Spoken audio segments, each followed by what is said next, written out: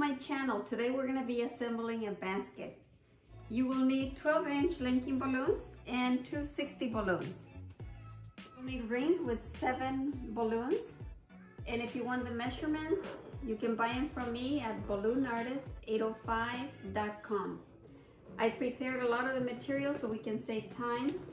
First thing we'll need to do is align the balloons so they sit precisely on top of each other. We're gonna attach them with latex balloons. You can either use 260 or 160.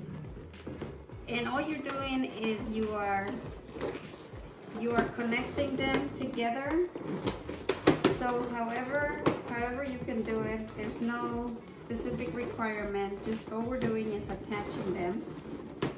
And I usually pass the latex balloon like this, one over the other, and I'm connecting it to the bottom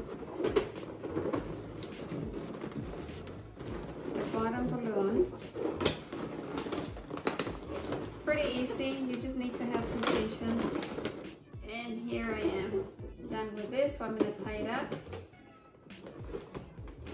As you can see, all the balloons stay together. The thing we're going to do is, it's called a weave. And I usually start from the top. You can also start from the bottom, but I like to start from the top. I'm not going to do the whole thing, I'm just going to show you how to do this. And I have one already prepared so you can see the final product. All I'm doing is I'm passing the 260 balloon in between the linking balloons. You can also just tie them if you want. So for the weave, you're gonna take, so you have pairs of 260 balloons. You're gonna take one 260 from each side. You squeeze it so that it's soft. Line it up. You're gonna line it up so that the 260 balloons meet between the linking balloons. You twist it and you pass it through the other 260 balloon, or you can tie it, if you want, you can tie it up with a rubber band or another 260. This will just to keep it in place.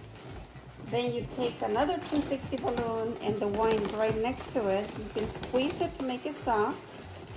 And again, you line it up so that it's between the two linking balloons.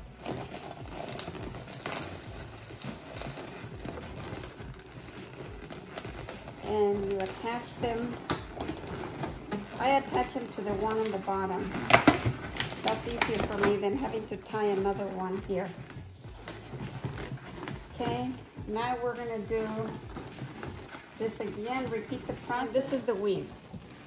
I have a completed one here so you can see what it looks like. I'm gonna leave this one aside. This was just to show you. We need to make a handle. So you'll need 260 balloons, tie them together, and then another 260 balloon, tie it together.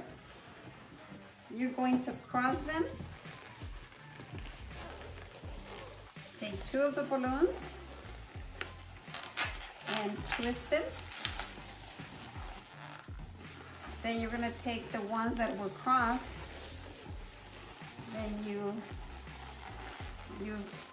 hold them together and twist them. You're trying to get the strands to be about the same measurement. Squeeze it to make it soft.